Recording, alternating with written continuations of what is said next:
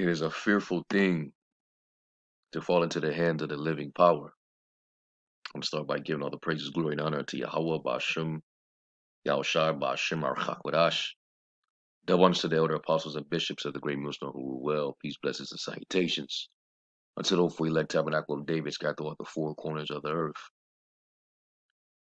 And this is a story out of Daytona Beach that's making national headlines, where you had a woman shoot her terminally ill husband at the hospital. And this had to have been a very severe, extreme case of illness for this man to, you know, instruct his wife to carry out that act, for him. The torment must have been that severe. And, that's a terrible thing. It's a terrible way to go.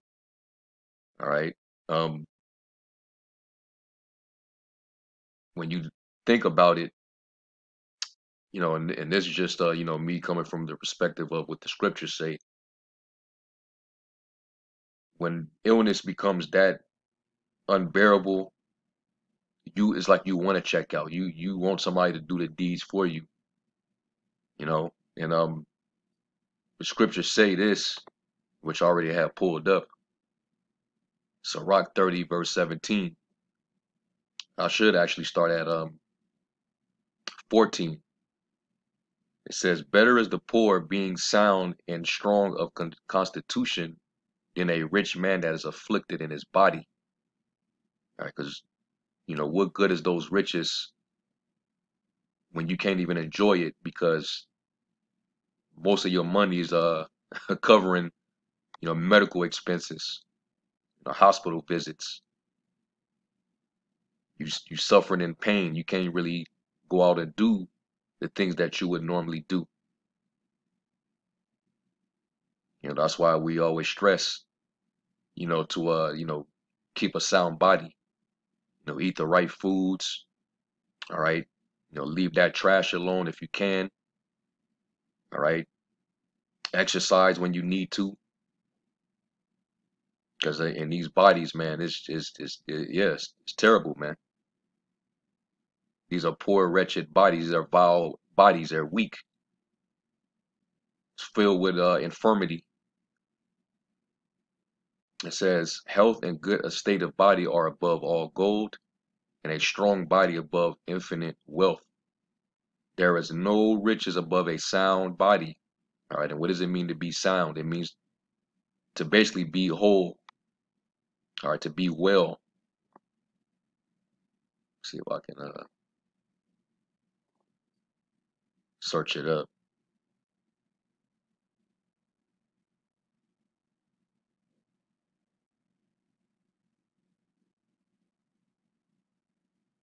There's multiple definitions for it. But we know in the scriptures, something that's sound is something that's whole. Like when Yahushua said, they who be whole need not a physician, but they that are sick. Sound right here says in good condition, not damaged, injured, or diseased. So you're healthy. You got energy. You're not in pain. You have your wits. You got certain illnesses that, once you receive it, there's no cure. There's no ease. What does it mean to be diseased? It means that your body is not at ease. It's diseased. The Apostle Gabar, always brings that out. Like for example, dementia. We know that that's something that normally you get when you get older. It's a disease that just it happens, and you lose your mental faculties. The loss of your intellectual functioning. Your thinking starts to change, personality starts to change. That's pretty much a disease of the brain. So that's a terminal illness. All right, and that's that's mental torment. The disease of the brain. That's torment. It's better to basically die than to live a life in that estate. So continuing on, it says there is no riches above a sound body and no joy above the joy of the heart. And we know that the heart is talking about the mind from the Hebrew word lab, which means mind. All right, and I think there's a scripture in Sirach the 25th or 26th chapter where it says, give me any plague but the plague of the heart, the plague of the mind. Somebody that's mentally ill, all right, they suffering from dementia or schizophrenic. Basically, you're being tormented with spirits. There's basically an evil angel that's tormenting you,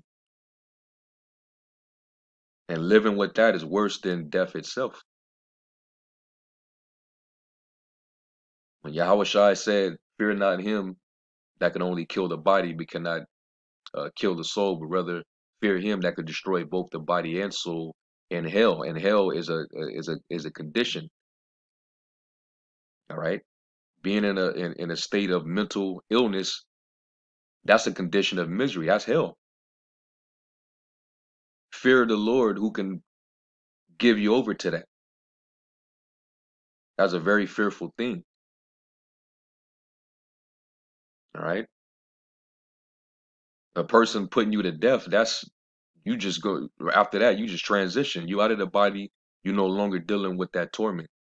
You're free from it. And that's what I believe happened in this situation where his husband here, he was in so much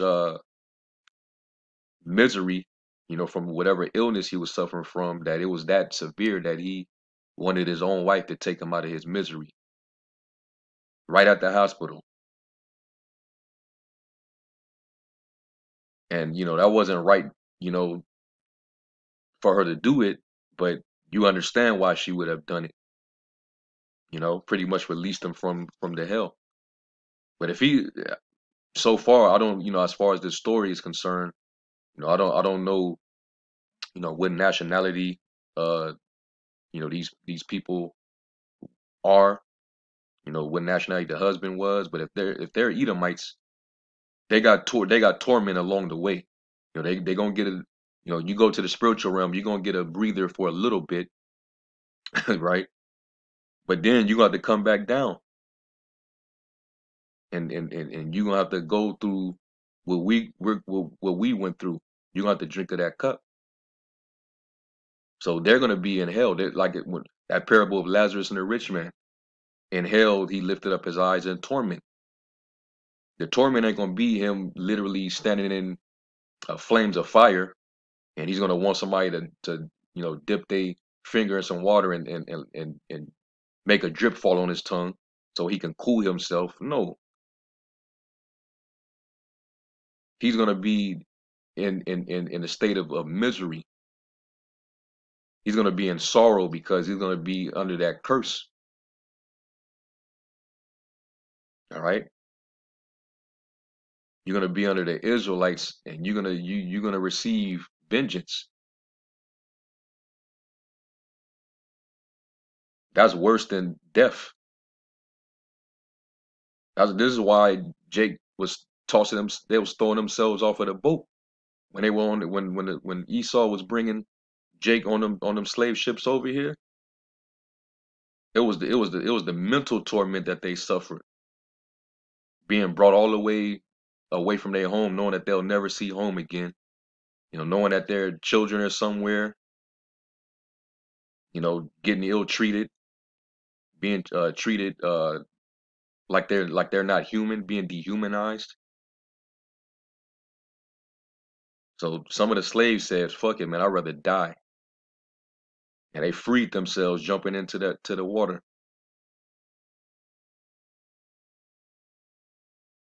You know. So yeah, man, this is hey man, the Most High is terrible like that, man. This is a fearful thing. The Lord can plague you with something unbearable, man. Like when he tormented Antiochus Epiphanes, he gave him such a severe plague that he was willing to humble himself and even convert. I'll practice, your religion. I'll become a Jew. I'll restore everything that I took. And the Lord wasn't having that. And that dude, he died a very painful, agonizing death.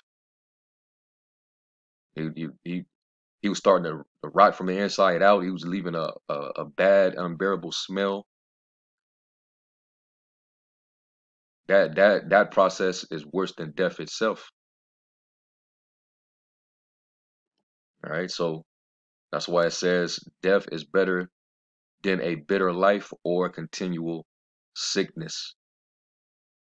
And there's no telling what diet this dude had that, you know, caused him to contract this disease, whatever, illness he had, but that's why, you gotta eat right and exercise. The American diet consists of nothing but poison, chemicals, genetically modified organisms that don't break down in the body, you know, clogs up your arteries, gives you high blood pressure. People got a lot of heart problems, got a lot of cancers from all this processed food. Then they taking medication that's jacking them up even further. So this had to have been real bad, man. And he said, "Hey, please do me a favor." You know, that's terrible. All right, let me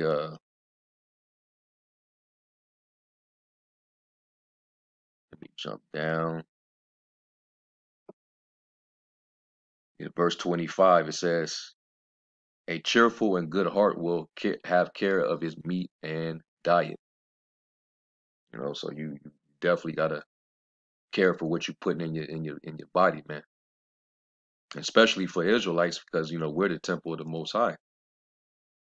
If you defile His temple, He said He will destroy you. You know, and you know the Lord gave us a set of rules. He gave us dietary laws, and if we didn't abide by the laws, it came with consequences. One of those consequences being that the Lord will plague you with disease. Let me see. Let me just go to Deuteronomy 28.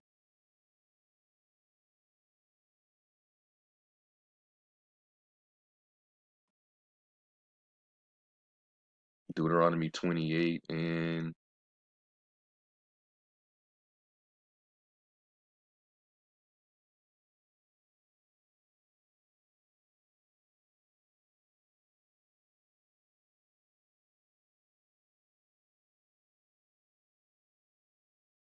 yeah, Deuteronomy 28 verse 59. And it says, "Then the Lord will make thy plagues wonderful, and the plagues of thy seed, even great plagues, and of long continuance and sore sickness, and of long continuance, like a chronic illness."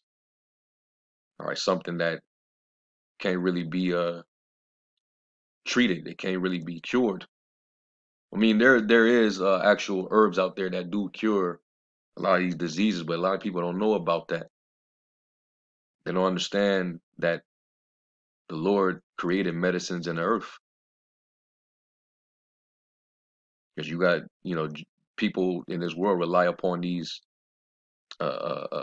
physicians of no value. You know, they just here to administer drugs, which is basically witchcraft, and they get paid off of it, feeding you chemicals and causing even worse problems. But ultimately, when you get disease, that's basically the Lord, troubling you with an evil spirit.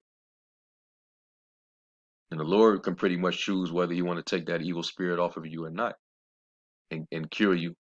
We know that it's through prayer and using the medicines of the earth that can help with that. But this world relies upon the beast in his image. So this is what they get. All right. It talks about honoring physician. We go there real quick. And that shows you right there that hospitals are not really there to cure you. They're not. That's not what it's for, man. It's just a storehouse of death,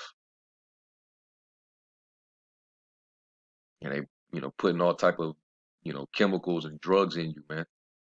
And it might prolong your stay, but it's just dragging you out, and you're deteriorating in the process.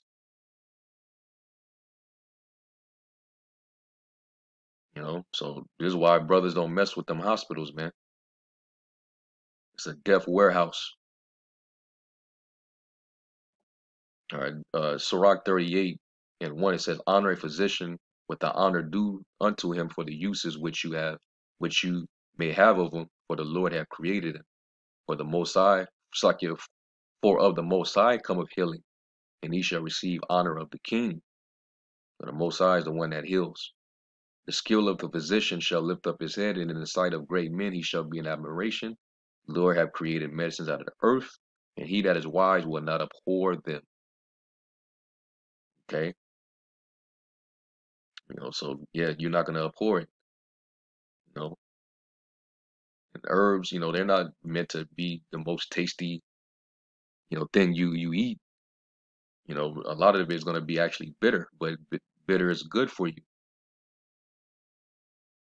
So hey, you deal with it, but your body needs that balance. Now, if it's some mental thing, then hey, you I don't think there's a herb you could take for that. Get mentally tormented. That's the Lord just judging you, man, for whatever reason. You got an evil angel right at your side. And I definitely wouldn't want that. You know, another torment that's worse than death is famine. The scriptures tell you how um is better to basically be slain with the sword than to die of hunger. A person that's starving and haven't eaten in a week or 2 weeks, you barely have energy to crawl on your arms, man, and legs. Living like that's worse than the process of death itself. So at least in death, you're released from those troubles. Okay. So yeah, man, it's horrible. But at the same time, hey, judgment is going out. It's a terrible thing to fall into the hands of the living power. And he pretty much got taken out by the sword, after dealing with, you know, whatever plague the Lord plagued him with. All right. And it sucks for the wife because now they're gonna it's even though it may have been a favor for him, but that's still murder, technically. So, she pretty much her life is gone too now. So terrible all around, man. Reading some of these comments, I feel so much sadness for this woman. I'm sorry her husband was in that much pain that he asked his wife to do a hard thing like that. Mm,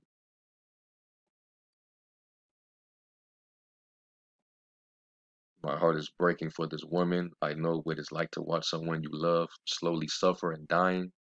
They had probably talked about how he didn't want to live past a certain progression point of his illness. She wanted to stop his misery. She's probably barricaded himself in with them to mourn him and say goodbye. Well,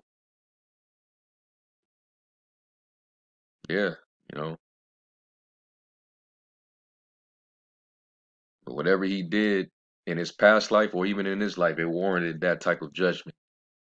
All right, the Lord plagued the hell out of him. He was diseased, and that's what happened. All right, let me see something real quick. I think there's a scripture in Deuteronomy 7, if I'm not mistaken.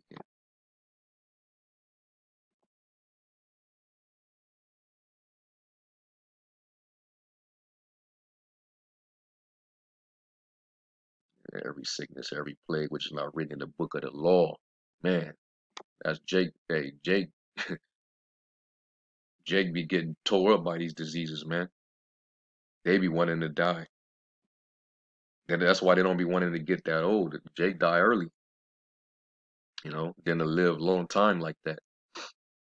Deuteronomy 7 and 15, like for example, my grandfather, man, my father's father, he caught a stroke, you know, um, at a certain time.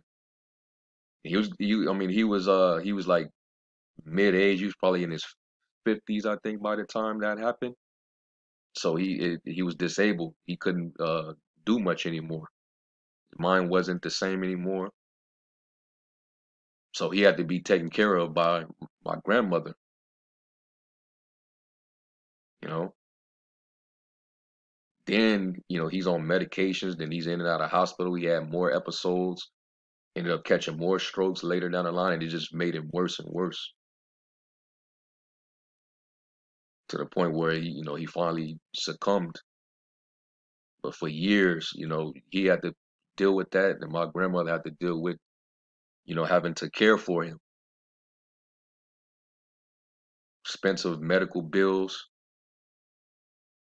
But once he was finally gone, you know, my grandmother, I'm pretty sure she grieved, but she was also relieved at the same time because he didn't have to suffer anymore.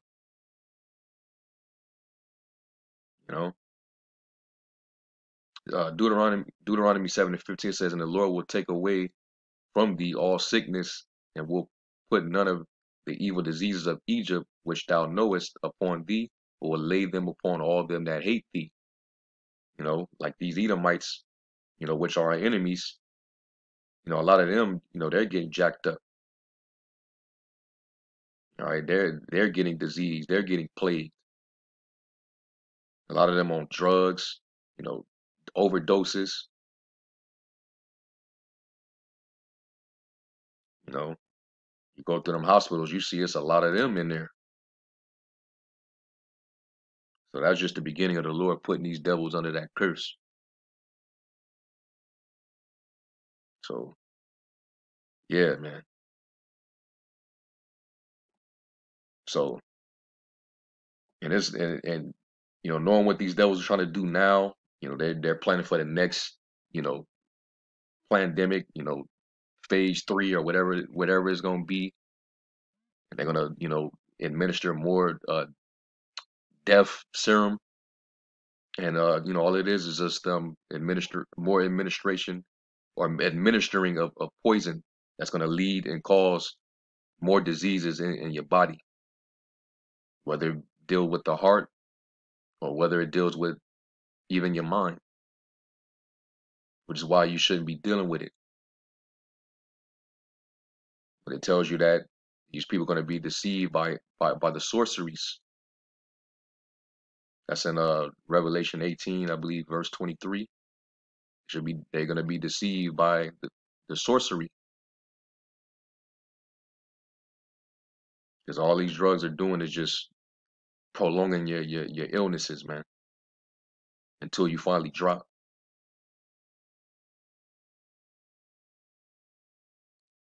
So yeah, man, I'm not gonna make this super long, but I definitely want to do a response video to this story here.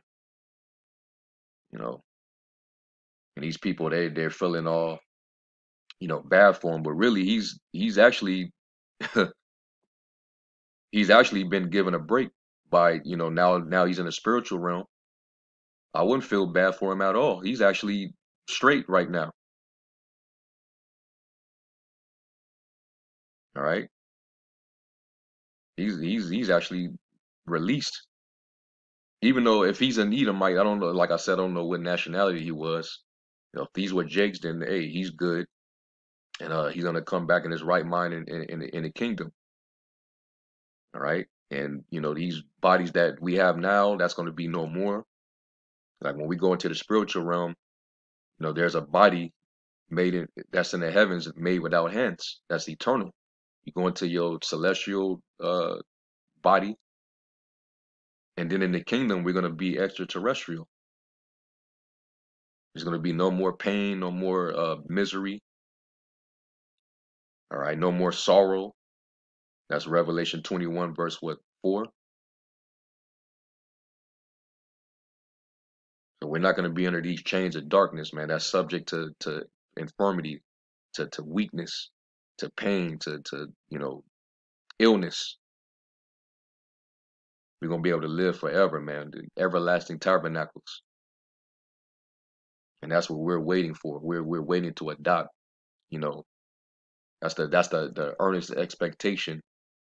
You know, is to shed these bodies and become the sons of God, man, immortals. There'll be no more suffering. All right, because this world right now, under this current setup, under this current management, this current rule, this shit is all bad. Second Ezra 4, and this is why we're prisoners of hope. We're expecting for the Lord to change this.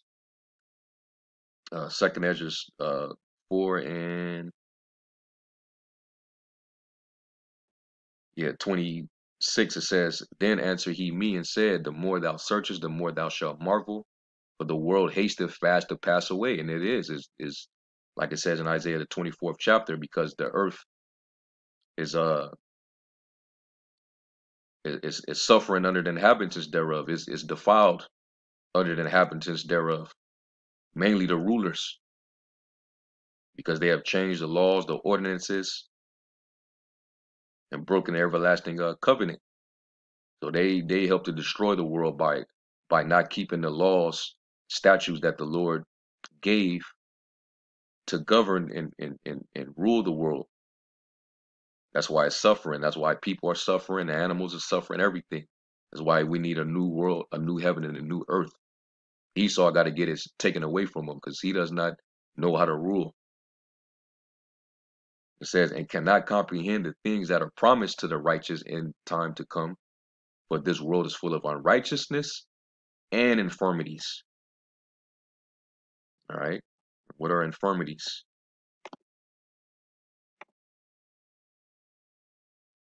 Physical or mental weakness. All right. Everything is just growing more and more feeble. Okay. Decrepitude, disability, impairment, illness, sickness, instability, ailment, disease. Yeah, man, it's filled with it. This is why we need a new heaven and a new earth. All right. So yeah, man, I just want to go into that, and Lord willing, this was edifying. And hey, don't get me wrong, it's not good to, commit suicide or, none of, really at the end of the day, these people they suffer for what sins that they done in their body, and then they go down into the grave. So basically, it was just judgment. Okay, and I think there's a scripture in Wisdom of Solomon where it says, "Seek not death in, seek not death in the era of your life." Talking about basically doing it with your own hands. You know, the Lord is going. If it's your time, the Lord's going to take you. He's going to take you. All right. When it's your time, it's your time.